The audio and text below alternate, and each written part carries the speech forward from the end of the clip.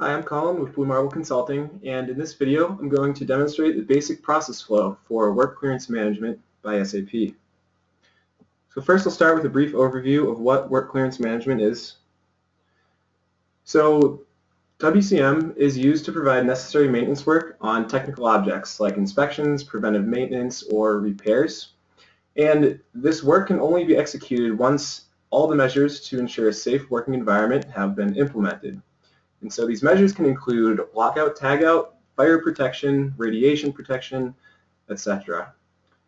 Lockout, tagout is a major part of work clearance management, and in lockout, tagout, technical objects are isolated electrically or separated mechanically from other parts of the technical system while the work is carried out.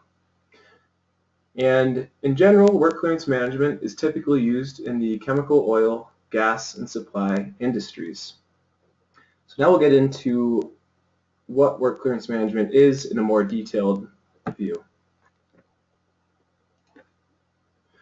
So there are two different models within the plant maintenance module of work clearance management. We have our standard and the enhanced model. And in this video, we'll be looking at the enhanced model because it provides more flexibility and it allows for multiple work applications like hot work or hazardous chemicals.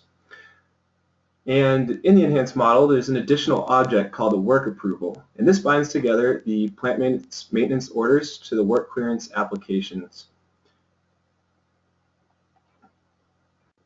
So now we'll begin the actual workflow for the work clearance management.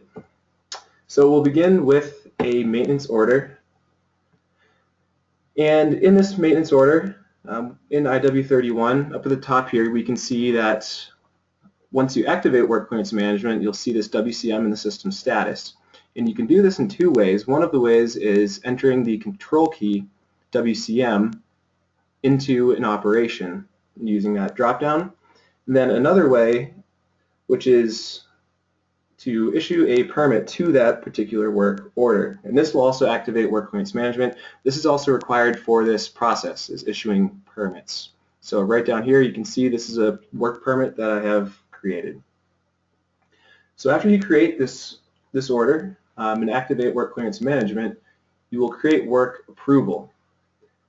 Now work approvals link plant maintenance orders to work clearance applications. And I'll be explaining what applications are and work clearance documents are as we go along here, but after the work order, we'll create the work approval. So after this work approval, we're going to create the work clearance application. And the work clearance application is a WCM object, and it represents a safety certificate, in particular for the lockout tagout. And this basically controls communication between the work approvals and the work clearance document. So this is linking the previous step of our work approval to our work clearance document, which will be the next step. So just as an example here, so a hot work application would be used to protect the maintenance personnel from a hot working environment before entering that actual work site. So that would be one example of what you would use a work clearance application for. Next, we'll be taking a look at the work clearance document. And this is a WCM object that's meant for executing the operational cycle. So here you can see our work clearance document is called the WCA main port battery maintenance. And under here we can have multiple different technical objects associated with this work clearance document.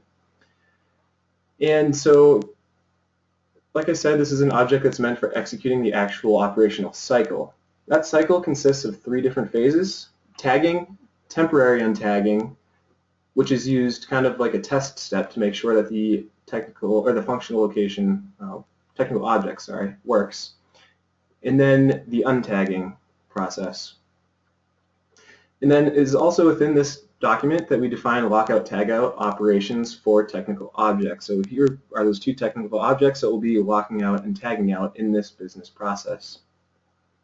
And these will be isolated temporarily from the system.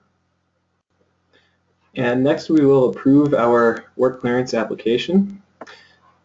So here we can see that there are 4 different permits associated with this work clearance application: begin tagging, tagging approved, tag ready, and safety environment approved. And these just all need approval from a manager or someone within the company. So we'll get this work clearance application approved. And now after we approve this, this is where we actually tag objects in the work clearance document. And this is just, we're tagging the technical objects that need to be isolated. So we will choose these 2 technical objects we can see right here. And then we can, from here, we will print the tags for these actual technical objects. And this will print out tags that we can put on those objects while this work is performed.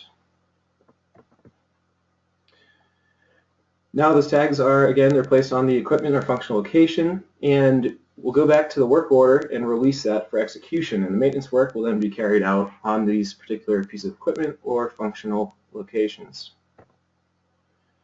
Once the work is completed, we'll go back into our work order and we'll set that status to work completed. We'll then go to our work approval and close it out, and we'll also close our work clearance application.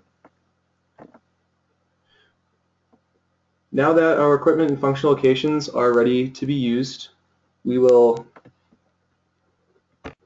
close our work clearance document and untag those pieces of equipment, and then finally we will technically complete that original order. And so that's the basic process flow for work clearance management. What we did was create a maintenance order and activated WCM from there. We created a work approval. We then created our work clearance application, created the work clearance document.